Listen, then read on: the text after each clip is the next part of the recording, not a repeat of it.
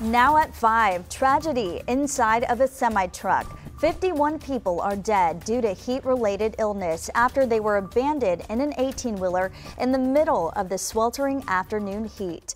The semi was found on the side of Quintana Road that's in southwest San Antonio. Federal officials saying this could be the deadliest human smuggling case in modern U.S. history. As of right now, we're learning some of the 51 people killed could be teenagers, but authorities are having trouble confirming their ages.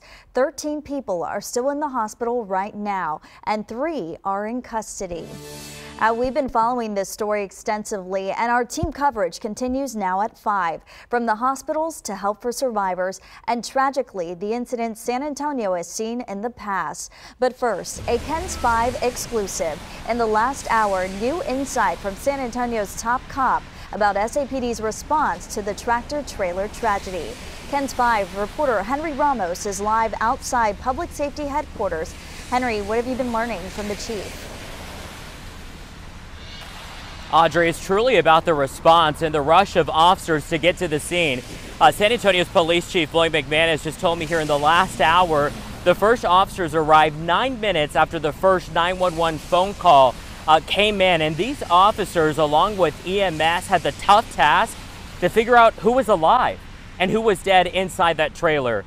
Chief McManus says, of course, it was that worker that heard those cries for help and then found the abandoned trailer on Quintana Road.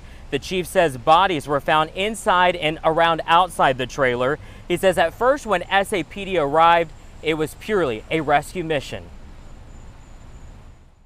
The initial work for responding SAPD officers was trying to figure out how many folks we had alive, along with EMS, sorting the survivors from the deceased and trying to get them medical attention.